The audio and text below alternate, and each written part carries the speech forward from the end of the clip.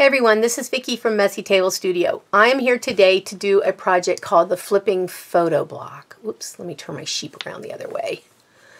This is a project that I saw on a YouTube video by Julie Finfay Bowser. I was smitten with the project and have spent the last 2 weeks fooling around with it. Made probably 30 videos and something went wrong in every one of them and ended up deleting them all. And then deciding that that's it. Today has to be the last one or I'm going to be completely bald. And the only reason everything has gone wrong is because my attention span got the better of me and I looked away for a moment and forgot what I was doing. Stop the camera to get the dog, let the dogs in and out, answer the phone, husband walks in, you know, that kind of stuff. So today, hopefully, with husband gone, dog outside, I'm going to get this done. All right, let me set my timer, and then we will get started. Hey, Google, cancel timer. Sure, consider it canceled. Hey, Google, set timer for 18 minutes. Okay, 18 minutes, and here we go. Okay, guys, here we go. So what you're going to need for this project is you're going to need 8 1 by 1 inch blocks. I am using these from Michaels. They came 16 blocks for $4.99, and the reason I'm using this is because before I could get to Michaels to buy these blocks, I bought the blocks from Dollar Tree that come 9 to a box for $1. They did not work as well as the 1 by 1 square inch blocks because those blocks are not all the same size. And it makes it difficult to get the paper on the sides properly. And some of them sit up a little higher than the others. And it just did not go well. Although I didn't pick them apart. Well, this last time I did them. I did not pick them apart. I left them the way they are because, you know, they're just for me. But this one is for you guys, so I want to make sure that everything goes well. I've already tried recording this earlier, and I cut through the tape, which is something I'm going to tell you not to do. I just didn't, I don't know what happened. All right, so in order for this to work, you need these blocks. And I'm going to show you how to do the blocks. All right, so you have you're going to have 4 sets of blocks. All right. And you need to use washi tape that you like, or you don't like, sorry, that you don't like, that is very sticky, because it's going to take a little bit of washi tape, especially if you cut through it and have to start over, you know, 30 or 40 times. Whoops. I don't want it to, you don't want it to go over the edge of the block, because your paper, it'll show, like, you know, on the edge, and you don't want it to. So, you take it like this, then you turn it, and you turn it again. Now what you're doing is you're essentially putting this on the bottom. Then you crack it open, and if you look very carefully in between your blocks, you will be able to see where the washi tape is on the opposite side, and I'll show you what that means. So then you push them together to make sure they're very firm together. Put another piece of washi tape. What that does is that creates a hinge, because you're going to be flipping these blocks in different directions, so you need a hinge. So here is one side of the hinge, and here is the other. I've already got these hinged because I'm trying to save time. All right, so after you've got all your blocks hinged, you take 2 that point this way, and then you take your other set and you put your washi tape on the outside. So there's no washi tape here, none on either side, except for the outside here. You do the same thing with this one. You face the washi tape on the outside, because what you're trying to do is eventually create another hinge. All right, so this is what it should look like. Washi tape on these 2, nothing in here. And when you turn it sideways to look at it, see how you have one on the outside and the other one on the outside. So you take your blocks, you flip them over, and you're going to tape the 4 sets again, just on the tops. And make sure your blocks are together. Got a little too overzealous on my washi there. And these blocks are really sticky because I've only dug the patterns off of this like, you know, 10, 15 times. All right, so these are together. There. Put this here. All right, and you should be able to open your blocks like that, right? So when you do this, you're looking for more places to put hinges so that you have the versatility of turning the block a million different ways. So this is how you do it. You take it, so these are here. You open, turn, and open, and look. You find the opposites, the ones that have no tape on them. Push them together. And then you tape them again, because these will create, again, more hinges, because you've taped them in other places you can't see right now, and they will make hinges go in different directions. Make sure your washi tape is on there really well. You'll be sorry later when it's not. I can guarantee it. Lord knows I've made enough mistakes on these silly blocks. I'm determined to not be beaten by a silly block. At least today I'm determined. Yesterday I was defeated. All right. So you're done taping. So what you should get is this, so that you can turn your blocks different directions. Look at that. Isn't that cool? All right. So just imagine it with beautiful paper. So what you do is you take your block, and you can, the best way to do it is this way, where your tape is going across, because you have cuts that you're going to have to make in between the blocks, and the important part is you never cut over the tape, because if you do, you ruin your hinge and you have to start all over, and it is not pleasant. So these are the different cuts you're going to make. You're going to make a straight cut, you're going to make a cross or a plus sign, and this one is called a double H. Now, if you have a terrible attention span and forgetfulness like I do, take something, and when you're about to do a cut on a set of blocks, put something there to remind you what the cut's going to be when you do it. Otherwise, you'll move this and go, oh my God, I forgot. And your paper's covering it, and then you'll mess it. Just please, put a marker here. Take my word for it. All right, before you start, you need paper. You need 8 different patterns of paper, because there's 8 different surfaces you need to cover here. So because these are 1 inch by 1 inch square blocks, you'll need 4 that are 2 inches by 2 inches. Then you're going to need 4 pieces of paper, pattern paper, that are 4 inches by 2 inches. Now, if you don't use the Michael blocks, then you will need to measure your blocks to see what size you need for the small 4 and the large 4, the rectangular size. Okay? All right. So I already ran my paper through the Xyron machine, so I have 4 that are 2 by 4 inch patterns. And I have 4 that are 2 inch squared. If you do not have a Xyron machine, if you do not have one of these, don't go out and buy one. There's other ways to do this. I had to have the machine, so I went out and got it because I know I'm going to use it. And boy, have I ever. So 2 things you can use is you can use address labels, Avery address labels, and they make them, I think they make big, huge ones for packages. You can use that on there. You will need to decorate your labels in some way so that when you cut it out, you will have a pattern. So you'll probably need to draw a pattern or do something on your label. And then, oh, cat. Bye-bye. And then you need to make sure that it will fit here. Then another one you can do is the sheets of 8.5 by 11 sticky paper. Again, you're going to need to cut it to size, but you need to put some kind of a decoration or something, stamp it or whatever.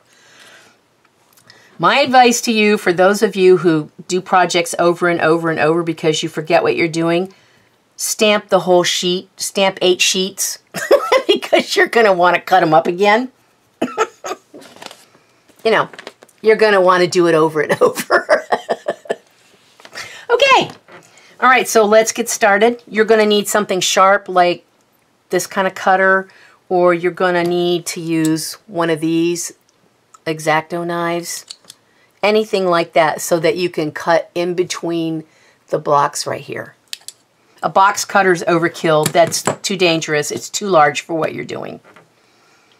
Okay, you'll need a ruler, you know, so you can measure.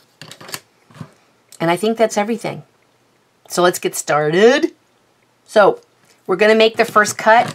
Never cut through the tape. Remember, if you do, it destroys your project. And believe you me, when you cut it the first time, you'll be like, oh, smack your forehead. She told me not to do that. So this cut will be going through here. Let me go down closer so that you can see it. That means I have to move it up a little more. All right, is it focusing? There we go. All right, so here we go. So I had this piece left over from the last project. Last 4,000 times I did this. Come on, come off. Cut this smaller, and now I can't get it off. All right, so let's start with a different one because I don't want to pick that all day. All right, here's the first one. That is the 2" by 2" square paper. Get it down as close as you can to the block measurements that measure the block. Rub it on really well. Remember, we're going this way with the cut. Let me back you out because that's just too close. Right there. So I'm going this way. Because you have not put any other paper on it, you can turn this sideways and see where the middle is by the block on the other side. And your cut should go rather smoothly.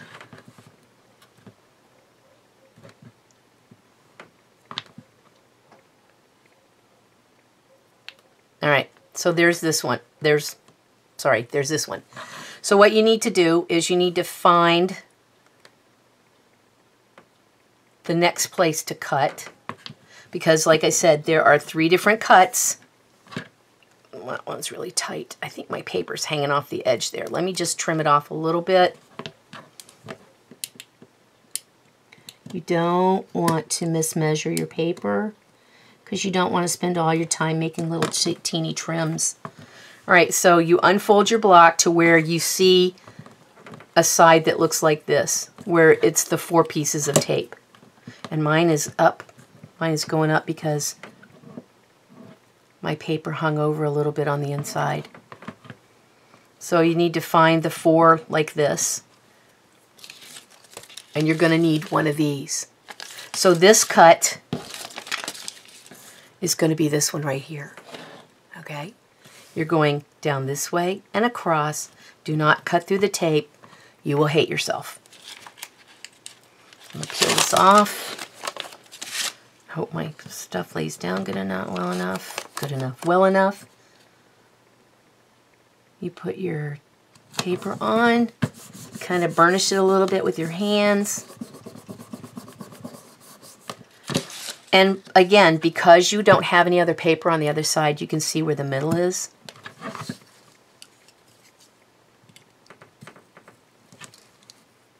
And use a nice clean knife that has no sticky stuff on it. Otherwise, the sticky drags on the paper.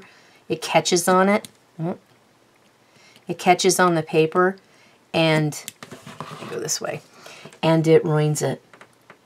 I know this because I've only done this, 10,000 times. All right, so there's the first cut that way. All right, and again, because we have not covered up with a lot of paper, you can see where the block line is right here. And then remember, we're doing this in half.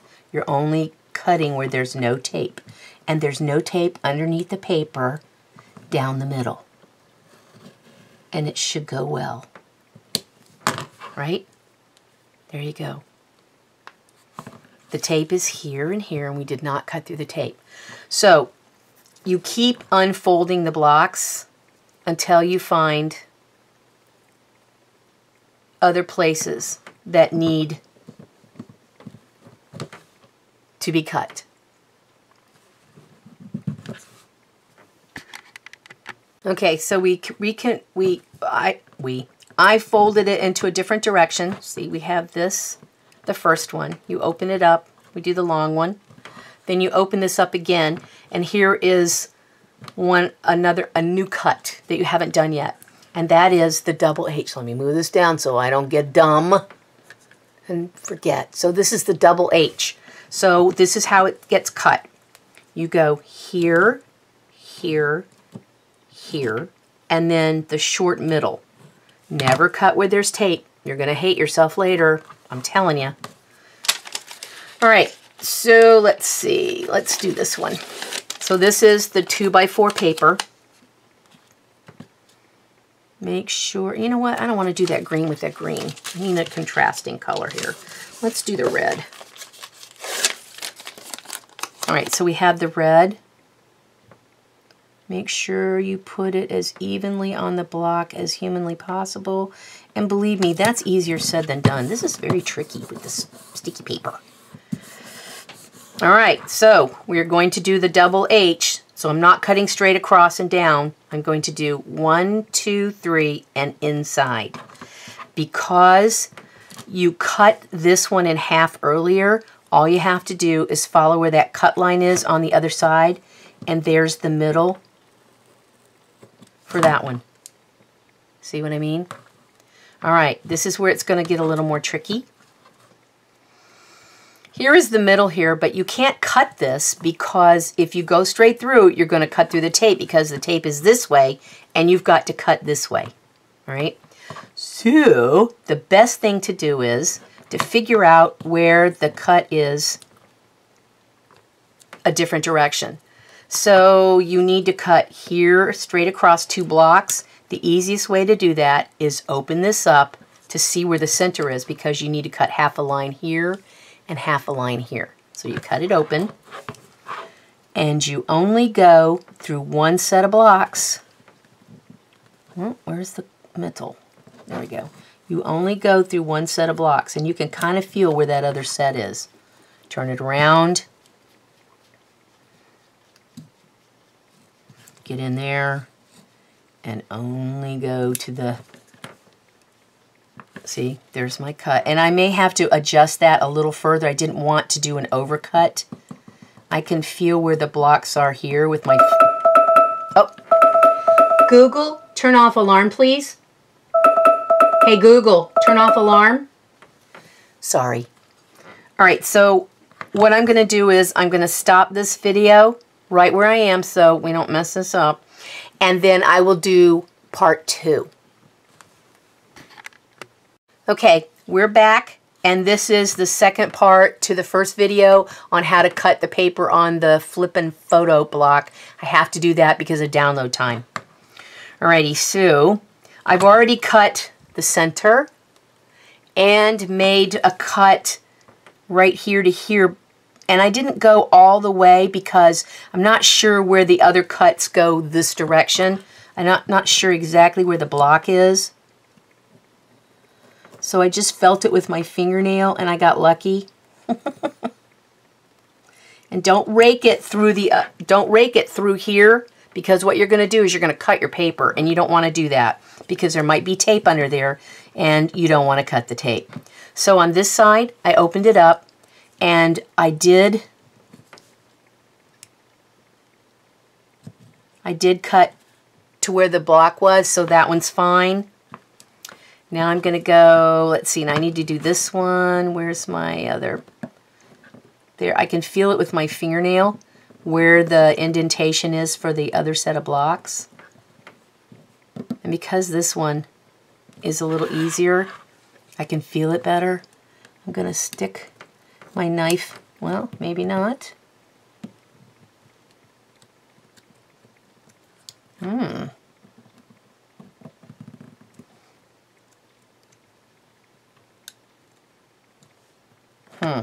Okay. Maybe we should try. There we go. I think that's it right there. And then go down. I had to really poke it with my fingernail to find it. And then you probably just go to the end and lift up because you don't want to mess it up. So this should open up like that so that you have 2 separate things. And make sure you mash down on your paper so it stays on the blocks. All right, let me get back to where I was. All right, so remember this was the H cut. So I cut here, here, here, and then 2 blocks in the middle. It's a little tricky. And after you cut the tape like 10,000 times, then it'll dawn on you to use your fingernail to kind of crease it a little bit. All right, so you're looking for other places that need to be cut. And right now I'm just going to do the 4 papers, the 2x4s. So you're looking for another set like this to cut.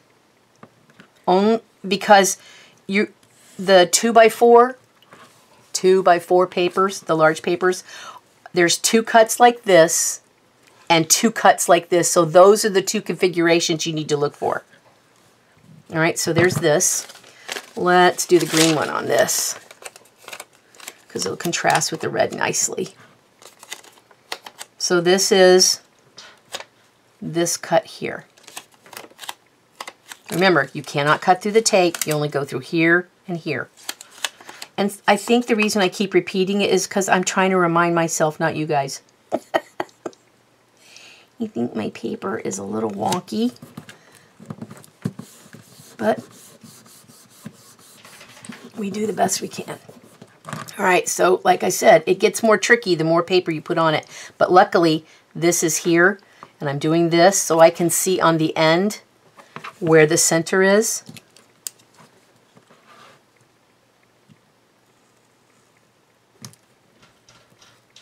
And you just drag your knife through here. Let me do the other side.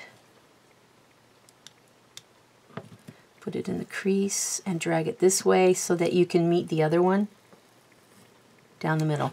And I am going to go ahead, because it is sticky paper, and take off, let me put this back down a little bit, take off 2 more blades because they're very sticky and it catches, whoops, it catches on the paper and it makes it really difficult to cut through the blades. I mean, cut through the paper when it's dragging because it's so sticky. All right, so now we have, whoops, now we have the middle cut. Now we need to do this way. So you have no way of really seeing it. So you can feel with your fingernail where the center is.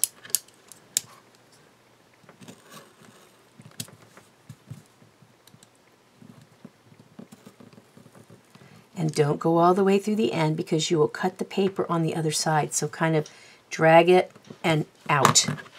So this should work. So now you are looking for another configuration like this because you're looking for the last one of these. So this is your last large piece. All right, so well, let me move this so I don't get crazy. All right, let me put this on here and rub it down. I think I've got it a little off. Hang on one second.